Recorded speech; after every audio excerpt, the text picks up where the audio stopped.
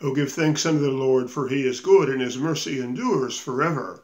I'm Jim Garey, an honorary associate at the Church of the Ascension in London, Ontario, Canada, and it's my pleasure to welcome you to evening prayer this evening on this Tuesday, the 2nd of March.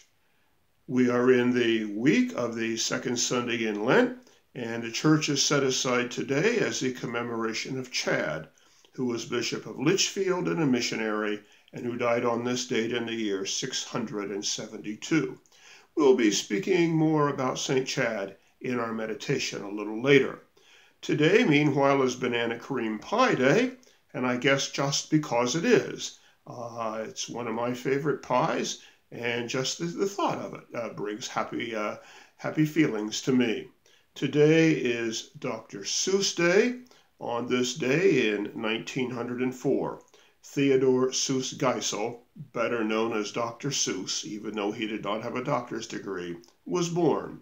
He has written 46 books for children and is a well-known author, cartoonist, and poet. He won the Pulitzer Prize in 1984. He passed away in 1991. Interestingly, just this morning, it was announced on the news that his publishers have stopped press runs on 6 of his books until illustrations in those books that depict certain racial stereotypes can be eliminated or updated. Looking back in history on this day, in the year 1872, the political and spiritual leader of the Métis people of the Canadian prairies, Louis Riel, went into voluntary exile in St. Paul, Minnesota. Louis Riel died in 1885, only 8 months after returning to Canada, executed by hanging after having been charged with treason. He is buried near the cathedral in St. Boniface, Manitoba. A very small marker there, but a place of many people care to visit. We've been there several times, and it's worth thinking of his place in Canadian history and the ways in which the Métis people of Canada have been ignored or given improper care, not given the rights to which they should be qualified. Barbara McCallum Hanley, Canada's first female mayor, was born on this date in 1882 in Magnetawan, Ontario. She served as the mayor of Webwood, Ontario from 1936 to 1944. As I said, the first female mayor in Canada. Webwood, for the geographically challenged, is between Espanola and Massey on Highway 17 in northern Ontario. Barbara McCallum Hanley died in 1959. Also on this date in the same year, 1882, Queen Victoria narrowly escaped assassination when a man shot her as she was boarding a train in Windsor, that's Windsor, England. In 1930, English poet and writer D.H. Lawrence died of tuberculosis on this date at the age of 44. And in 1935, the Warner Brothers cartoon character Porky Pig was, so to speak, born. He debuted in the cartoon I Haven't Got a Hat. And finally, on this date, 2 blockbuster movies were released. In 1953, King Kong, starring Fay Wray, and in 1965, The Sound of Music, starring Julie Andrews and Christopher Plummer. I think that is enough of our history. I should have really saved Porky Pig for the last, so I could have said, that's all, folks. But now it is time for us to say our evening prayer. O Lord, I call to you, come to me quickly. Hear my voice when I cry to you. Let my prayer be set forth in your sight as incense, the lifting up of my hands as the evening sacrifice. Glory to the Father, and to the Son, and to the Holy Spirit, as it was in the beginning, is now, and will be forever. Amen. Behold now, bless the Lord, all you servants of the Lord, you that stand by night in the house of the Lord. Lift up your hands in the holy places, and bless the Lord. The Lord who made heaven and earth, bless you. out of Zion. Our psalm tonight will be Psalm 89, a fairly long psalm, and we will just be reading the first 18 verses. Your love, O Lord, forever will I sing. From age to age my mouth will proclaim your faithfulness. For I am persuaded that your love is established forever. You set your faithfulness firmly in the heavens. I have made a covenant with my chosen one. I have sworn an oath to David, my servant. I will establish your line forever and preserve your throne for all generations. The heavens bear witness to your wonders, O Lord, and to your faithfulness in the assembly of the holy ones.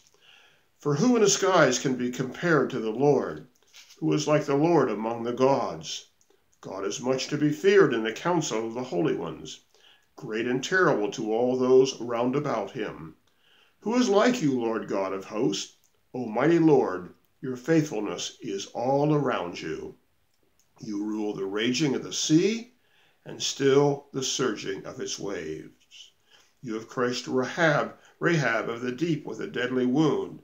You have scattered your enemies with your mighty arm. Yours are the heavens, the earth also is yours. You laid the foundations of the world and all that is in it. You've made the north and the south. Tabor and Hermon rejoice in your name. You have a mighty arm, strong is your hand, and high is your right hand. Righteousness and justice are the foundations of your throne. Love and justice go before your face. Happy are the people who know the festal shout. They walk, O Lord, in the light of your presence. They rejoice daily in your name. They are jubilant in your righteousness. For you are the glory of their strength, and by your favor our might is exalted. Truly the Lord is our ruler, the Holy One of Israel is our King. And our psalm prayer.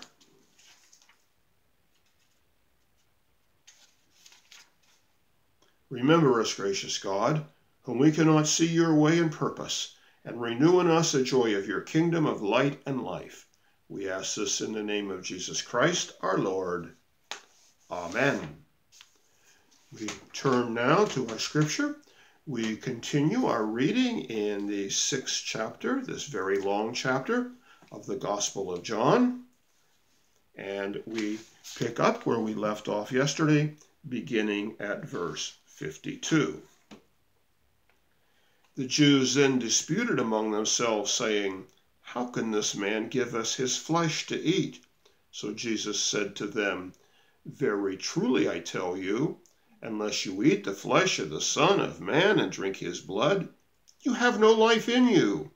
Those who eat my flesh and drink my blood have eternal life, and I will raise them up on the last day. For my flesh is true food, and my blood is true drink. Those who eat my flesh and drink my blood abide in me, and I in them. Just as a living Father sent me, and I live because of the Father, so whoever eats me will live because of me. This is the bread which came down from heaven, not like that which your ancestors ate, and they died. But the one who eats this bread will live forever. He said these things while he was teaching in the synagogue at Capernaum. I cannot read these words without thinking very strongly of the Eucharist, that meal in which, by sacred mysteries which we cannot fully understand, the true body and the true blood of our Lord Jesus Christ are given to us under the gifts of bread and wine. The Church calls this the real presence, and within the Church there is some discussion as to whether this is a spiritual presence or a corporal presence, but it is a real presence. Jesus said he was giving us his body and he was giving us his blood. Those who heard him preaching and teaching in the synagogue at Capernaum, that town which had become his headquarters on the north shore of the Sea of Galilee, had great misunderstanding about it.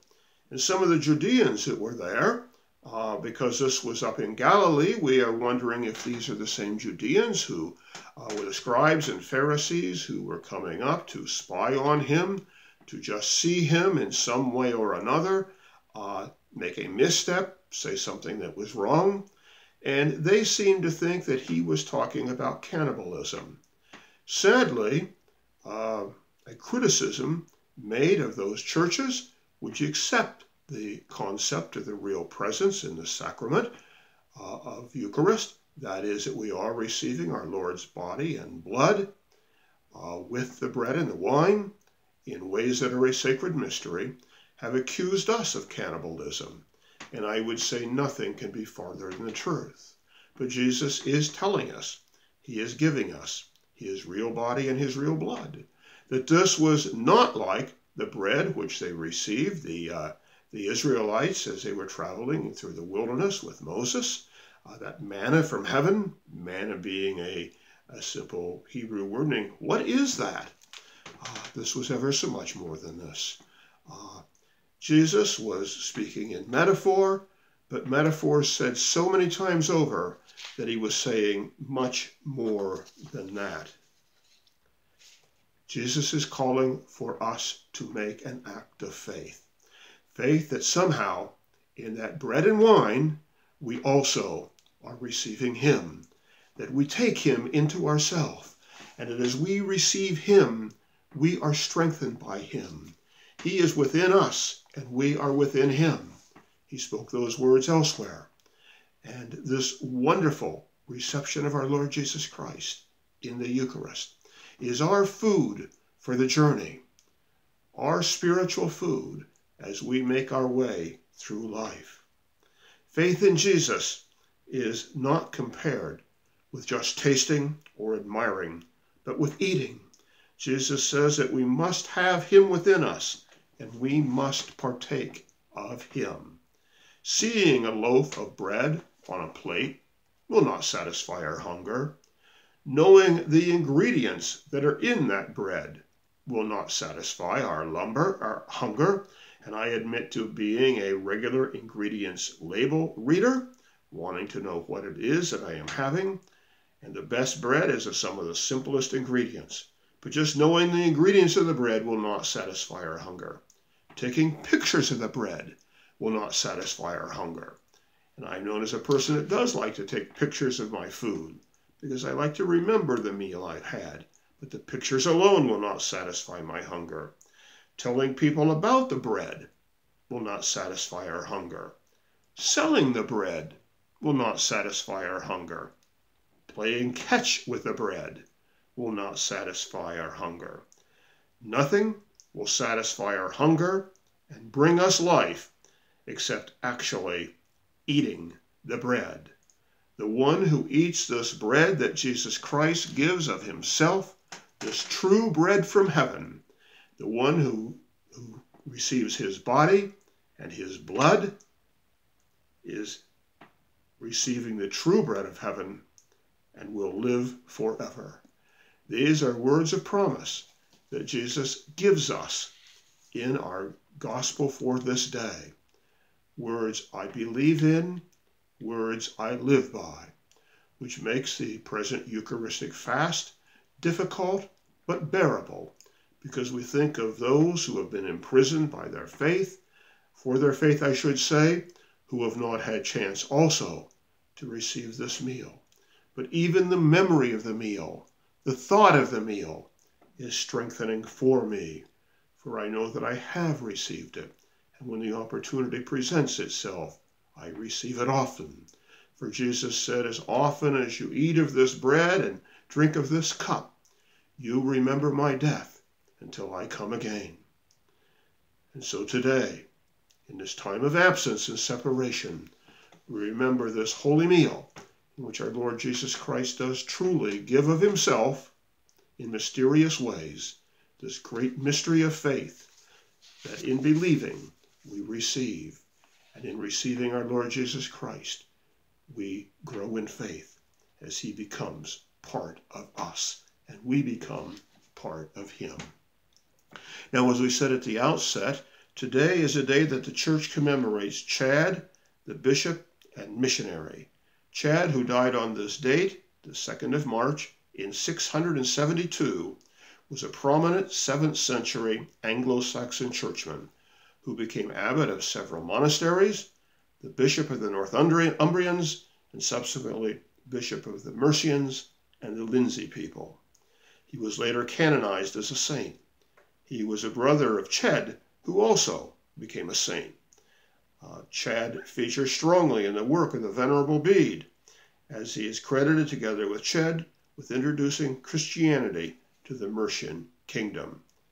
With his bishopric based in Lichfield, Chad crisscrossed his new diocese on foot so that he might speak of the gospel with anyone he met on the way and meet with his people at eye level as Christ had done as he walked the pathways of Galilee. The area that Chad covered was very large, stretching across England from coast to coast. It was also in many places difficult terrain, with woodland, heath, and mountain over much of the center, and large areas of marshland to the east. I have ridden on trains across the breadth of England, and it's a very twisty and a very curvy route, which helps us to understand a bit of the terrain that became ever so familiar to Chad as he walked among the people of his bishopric. The Venerable Bede gives us much detail as to Chad's death.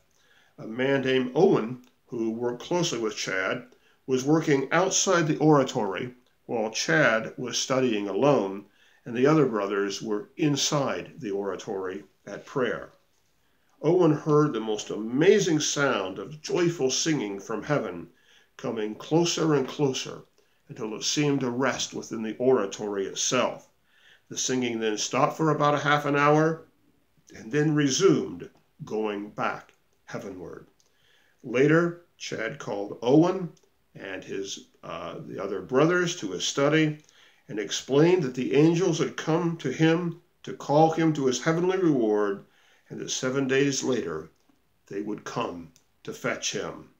And so it was that Chad, over the period of the next week, weakened and died, and on the 2nd of March, which remains his feast day, he allowed the angels to carry him home. The Venerable Bede writes that Chad had always looked forward to this day, or rather, in his mind, it had always been on the day of the Lord. Chad certainly walked the way with our Lord Jesus. Chad had certainly allowed himself to become a part of the Lord, and the Lord to become a part of himself. And so on this day, when we hear Jesus' words about his true body and blood, and about receiving his body and blood, and about how in doing so we have the gift of eternal life, we give thanks for St. Chad as we remember his death this day, and how in great joy he went to his heavenly reward. And now let us turn to our prayers, and first the prayer of this day for St. Chad.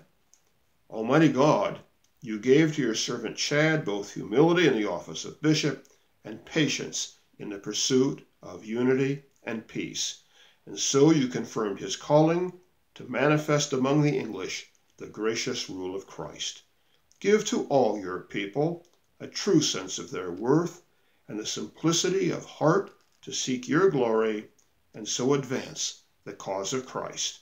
For his sake, who lives and reigns with you in the Holy Spirit, one God, now and forever. Amen. And the prayer of this week. Almighty God, whose Son was revealed in majesty before he suffered death upon the cross, give us grace to perceive his glory, that being strengthened by his grace, we may be changed into his likeness from glory to glory, through the same Jesus Christ our Lord.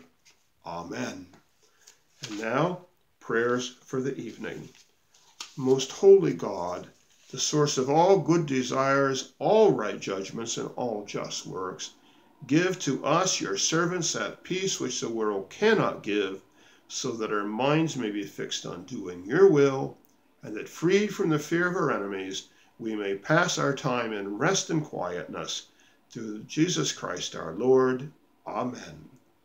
Be present, O merciful God, and protect us through the hours of this night, so that we who are wearied by the changes and chances of this life may rest in your eternal changelessness. Through Jesus Christ our Lord. Amen. O God, in whom we live and move and have our being, guide and govern us by your Holy Spirit, that in all the cares and occupations of our life we may not forget you, but may remember that we are ever walking in your sight. Through Jesus Christ our Lord. Amen. Creator of the universe, the light of your glory shines in the darkness of our lives. Make us attentive to your presence, prompt to serve you, and ever eager to follow you in the steps of the one who is the true light, your Son, Jesus Christ, our Lord. Amen. And now I would offer you this moment of silence to bring your prayers and concerns to this time of prayer.